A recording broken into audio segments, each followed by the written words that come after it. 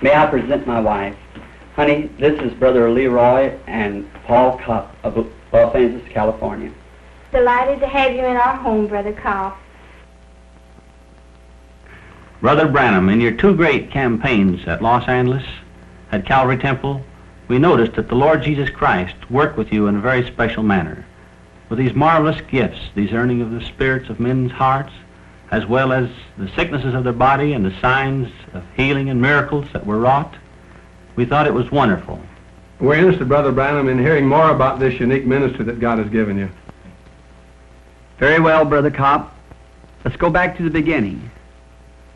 I was born in eastern Kentucky in a little log cabin near Burkesville, Kentucky. The morning of my birth, I'm told of my parents that there was a light came into the room and hung over me. My people was not a religious people. They did not go to any church. Of course, this caused quite a stir among them. It's followed me all the days of my life.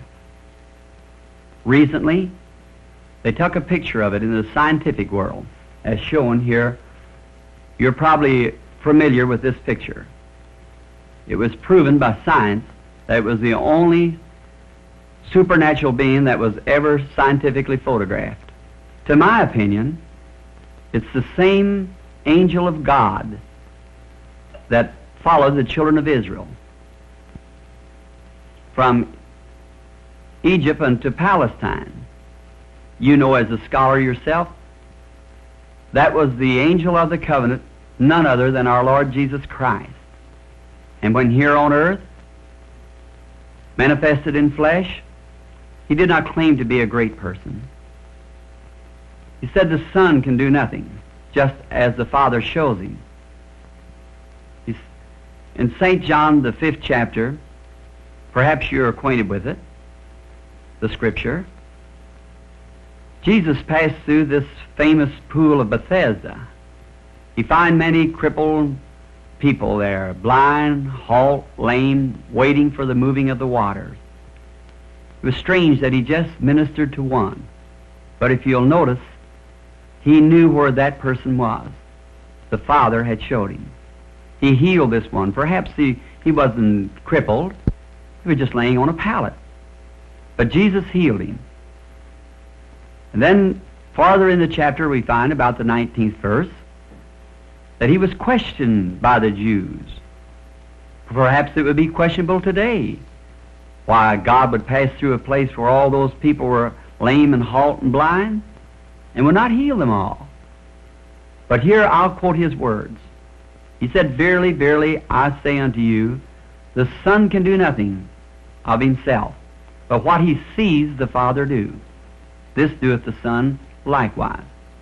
Then according to his own words, his ministry was based upon visions from his Father. It would not be strange then that his ministry should be carried on as he promised his disciples, "The things that I do shall you do also. Greater than this shall you do, for I go unto my Father." He said, "A little while and the world seeth me no more. Yet ye shall see me, for I'll be with you, even in you, to the end of the world." Jesus Christ the same yesterday, today, and forever. I believe it's a confirmation in this last days of the resurrection of Jesus Christ living among his people, performing the same signs and wonders that he did when he was here on earth. At the age of 7, we moved from Kentucky to Indiana, up the road a bit from where we live now. We packed our water then from a well, some city block, I suppose, behind the old country home. One beautiful September afternoon, while coming from the pump with some water, there was a stately poplar tree stood about halfway between the pump and the home. Passing by there was a whirl of wind in the tree, what we call here a whirlwind.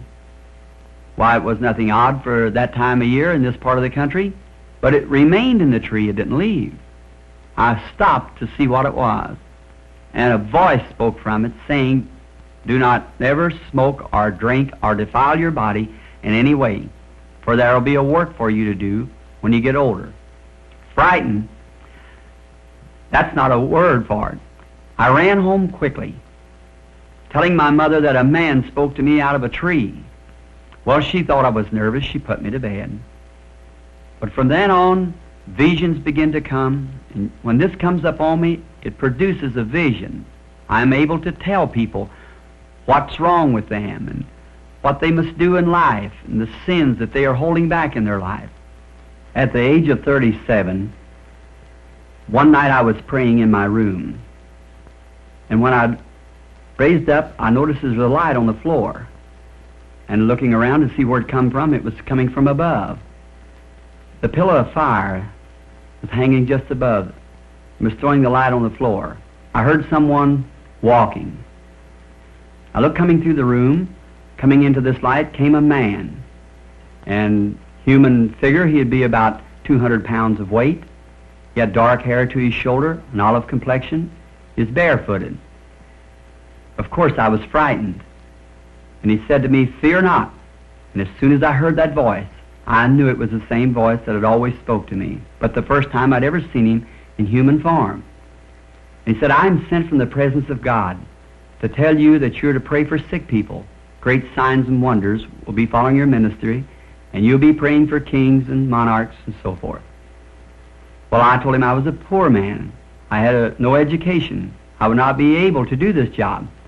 He said, as Moses was given 2 signs of confirmation of his ministry, that I would be given 2 signs. One would be the praying for the sick, the miracles, and the other would be, you know, the very secrets of the people's heart. I told him that I had been praying about this, that the people told me that it was of the devil, the ministry. He referred to me many scriptures, such as when Philip found Nathanael, and Nathanael came to Jesus. Well, Jesus told him where he had been, where he was under the tree when Nathanael found him. And many other scriptures, such as the woman at the well, how that she was revealed, her sins to her. When Jesus told her that she had 5 husbands, she ran into the city and said, "This is the Christ." Many other scriptures he referred to. I told him I would go. He gave me the assurance that he would be with me always. As you know, Brother Kopp, and the world knows of the great things that's been taking place in the ministry.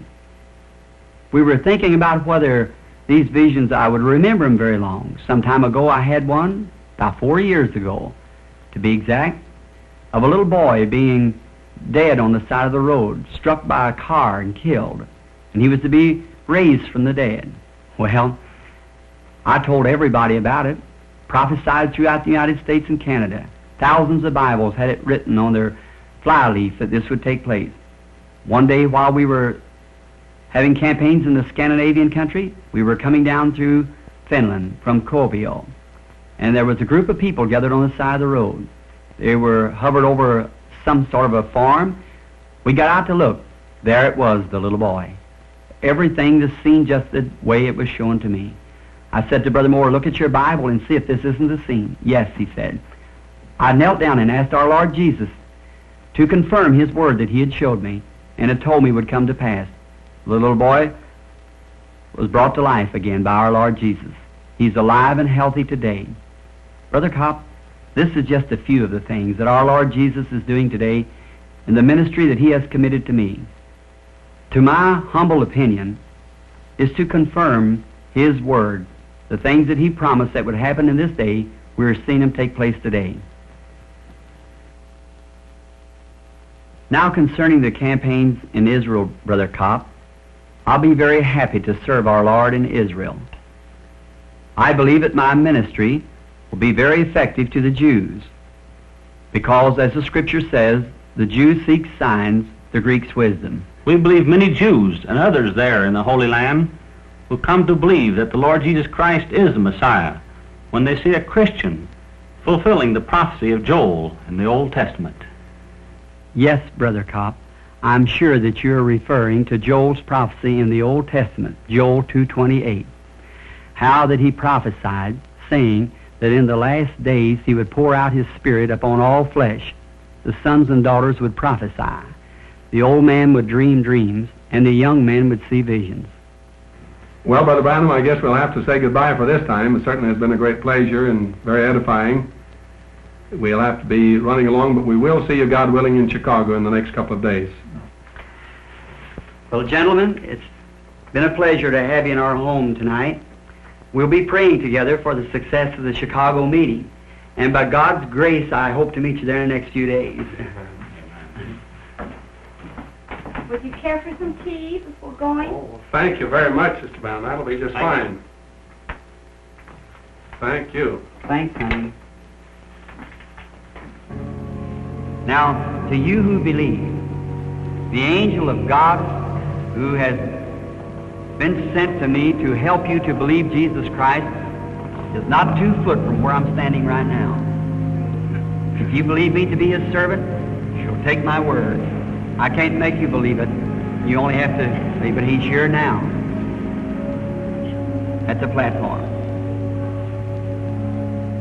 Now the Lord bless you while I talk to the woman. Everyone be in prayer. These are sick people.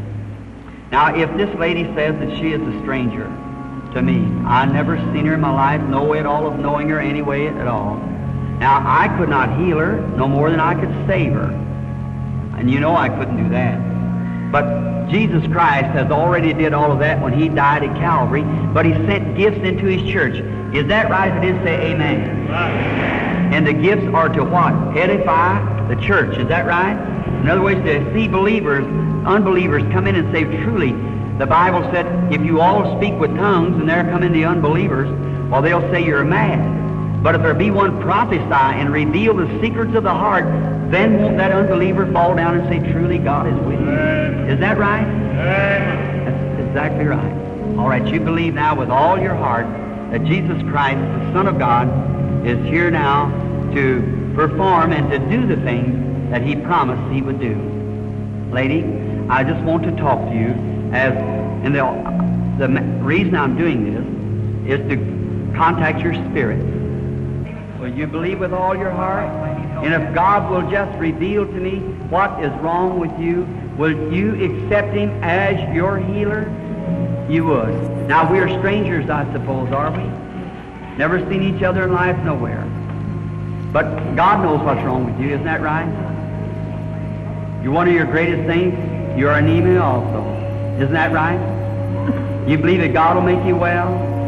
Lord Jesus, I pray that you'll heal the woman.